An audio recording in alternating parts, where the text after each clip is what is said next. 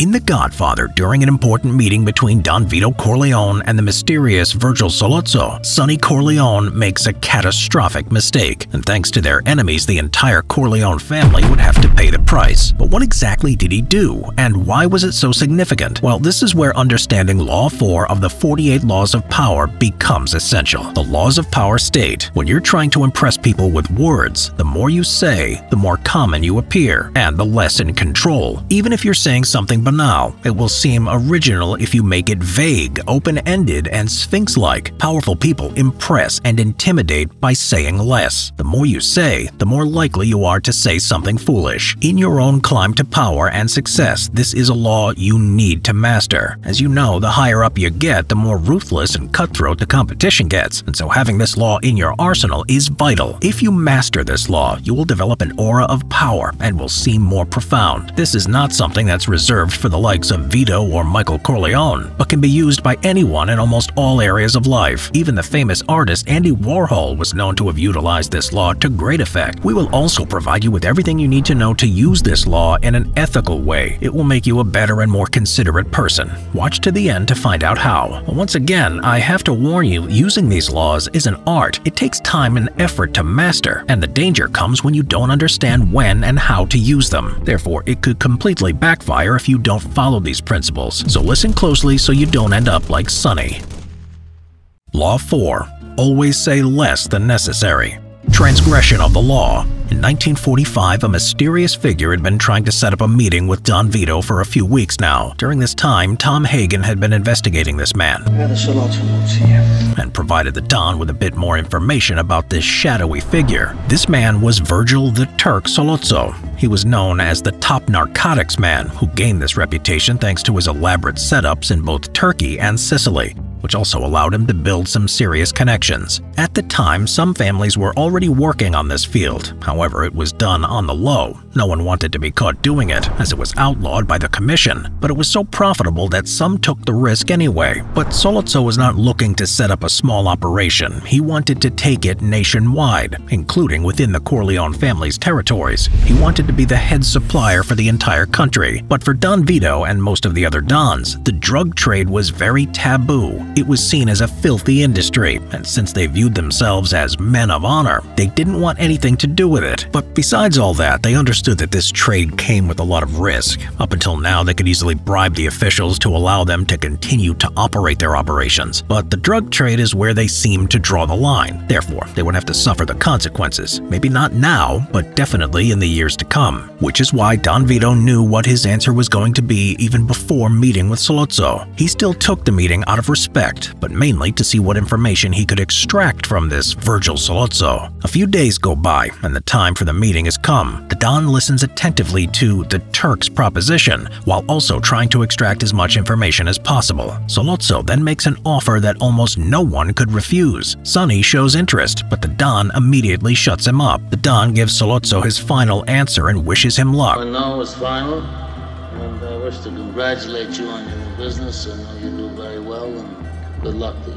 Not too long after, Vito was ambushed outside his headquarters and was now in a critical condition. Rumors of his death had become widespread. Now, we all know that this attack was directly correlated with the meeting Don Vito had earlier. So let's analyze what actually happened and who was to blame. Interpretation.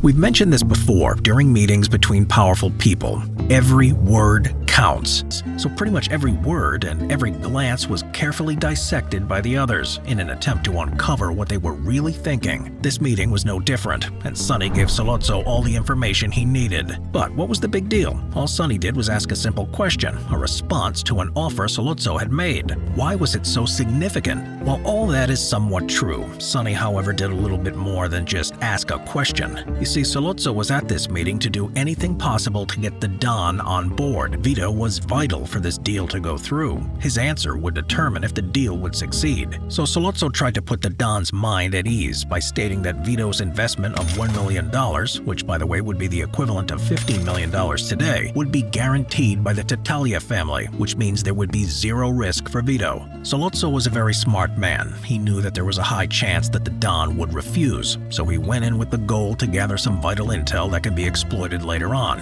and Sonny gave him exactly what he was looking for. Let's look at how Vito instantly responded to hearing this offer compared to Sonny. So I received 30% for finance, political influence, and legal protection. That's what you're telling me. That's right. Why do you come to me? Why do I deserve this generosity? Oh, are you telling me that the Taglias guarantee our Wait a investment? minute.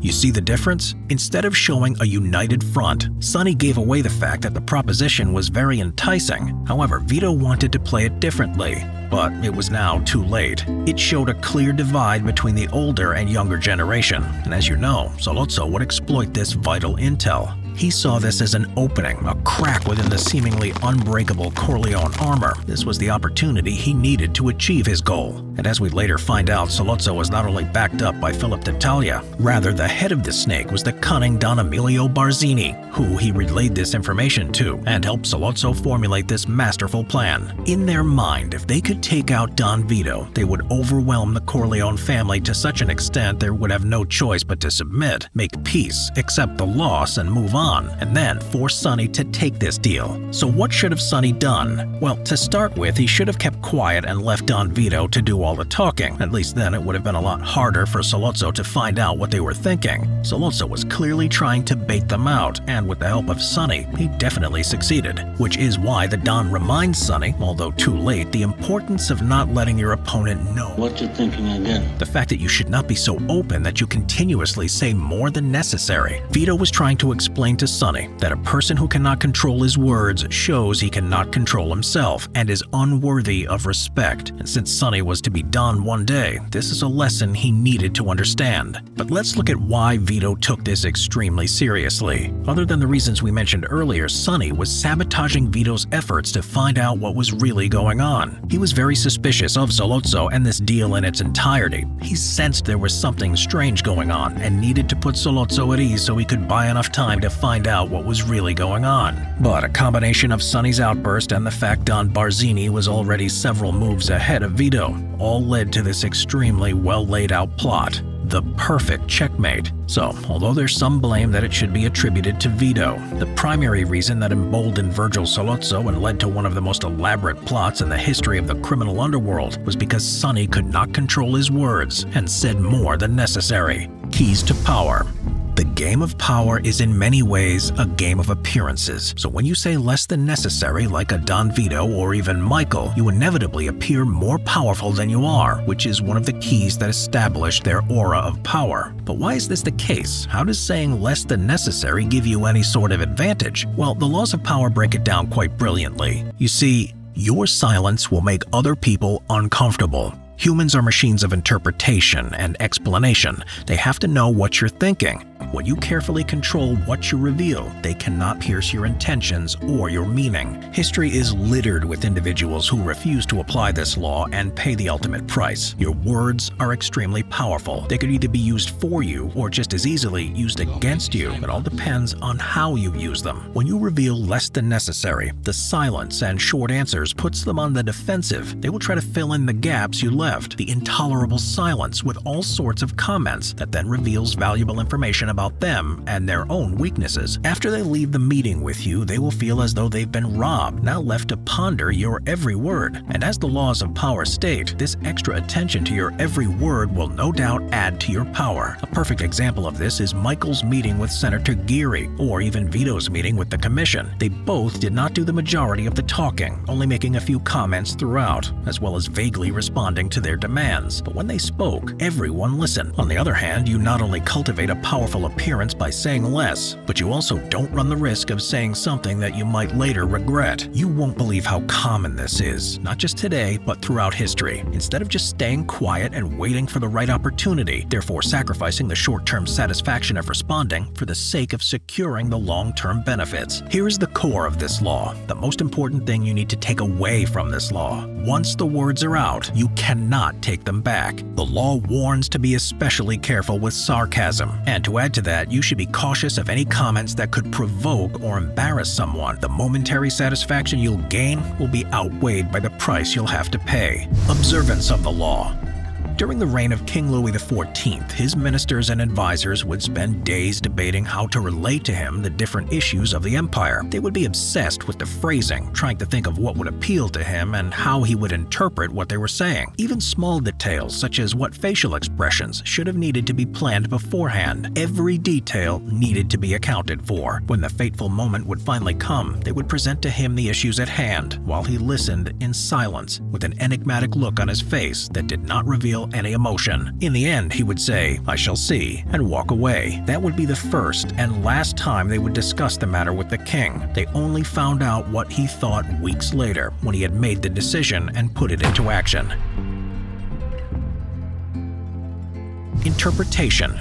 At the height of his power, Louis XIV was known to be a man of few words. His most famous remark was, "I am the state." He used his other signature phrase, "I shall see," in all kinds of scenarios. Both these remarks are incredibly concise, yet extremely powerful. His own ministers and advisors would have no idea what he was thinking. The only information they could work off of was the actual result, the decision he ended up making. But other than that, they had no clue what the king's thoughts or intentions were. They could not decipher whether or not they had pleased or angered him until it was too late. And that was the point. It worked perfectly for Louis, as his court couldn't just tell him what he wanted to hear. They tried to find a pattern in his decision-making. But other than that, they were left in suspense, not knowing the result of what they said. He let them talk on, and the more they talked, the more they revealed about themselves. The silent Louis would keep this valuable information in mind, and later use it against them. But he was not always like this. As a younger man, he was literally quite the opposite. But through the years, he developed this mask to keep all those below him off balance and in fear. What's even more interesting is how Don Vito and Michael Corleone adopted this method and took it to a whole new level. In fact, the similarity between Michael and Louis XIV is actually quite remarkable. When Michael ascended to the rank of Don, he carefully managed who had access to him and what information they were allowed to hear. He compartmentalized each division of his empire so there would be few links between them, and he was always in the center, the only one who knew everything that was going on. It was quite a rigid structure to ensure no one other than him knew too much about what he was thinking or what he was saying. They would all report to Michael with any important information or issues at hand, but would need to wait after that until they received orders from the Don. Even Tom Hagen, Michael's consigliere, was not always sure what Michael was up to. Michael was also infamously a man of few words, especially when dealing with his opponents. This gave him an aura of power and made whatever he said seem quite profound. Even Don Vito from the early days, when he was trying to convince Don Fanucci to give him more time, he did not overplay it, rather carefully chose his words, giving him just enough information not to suspect him. Reversal. Even Michael Corleone, who infamously never revealed what he was thinking and always said less than necessary, understood that at times it is unwise to remain silent. Being vague and ambiguous can leave your words open to interpretation, which can be extremely risky. So sometimes saying more, being a bit louder, playing a fool can be advantageous. It could be as simple as analyzing the person's reactions to what you say, how they respond to your good or bad news. Things like analyzing micro-expressions can be extremely powerful, giving you a glimpse into what the other person is thinking, providing you with valuable information. The law also states that the more you talk, the less suspicious you appear, since it's harder to suspect you are hiding something. But once again, like all the laws of power, the difference between those who succeed and those who get wiped out is knowing when and how to use them. Real life. So how does this apply in your own life? And more importantly, how should you use it? Well, what's interesting about this law is that it can be a tool used in many different situations. Once you truly realize the power your words have and understand that once they're out, you can't take them back, since the damage is already done, you are then in control and might just save yourself from making a catastrophic mistake. There's an endless list of situations in your own life where applying this law is vital. Again, this law should be used within the right context. Timing is everything, and knowing when and how to apply these laws is an art. When mastered, can be extremely powerful. So to answer the question, it's a definite yes. Although this law is definitely more effective in competitive situations, particularly during a negotiation or business meeting, it can be used in your personal life, since the thinking process is pretty much exactly the same. Here's how you do it. Next time, before you say something, ask yourself, is it necessary? How will they interpret what I'm saying? Is this going to give me momentary satisfaction and cost me heavily later on? Will this come back to bite bite me? What could be the consequences? Of course, you won't always be able to predict the other person's reaction, but at least you become more aware of the more obvious potential consequences. And it should go without saying at this point, you should use these laws sparingly, only in the right context. You won't always have time to analyze what you're about to say, but being aware of the danger is good enough. With time and practice, it will become a lot easier. Remember this, saying less than necessary is not just for kings and powerful people. There are a lot more hidden secrets within this law that we want to share with you. If you're interested in learning a lot more of the secrets and wisdom that all the masters of the game of power have used to elevate their status and power and gain the knowledge that will help you in your own journey, I highly recommend subscribing to our new weekly newsletter, where we'll be sharing the same priceless insights that will help you no matter what your goal is. It will focus on the things we constantly discuss on this channel: respect, power, and wealth. Keys that are not openly discussed, which means they will get you ahead of your competition in no time. Thank you for watching. We'll see you in the next video.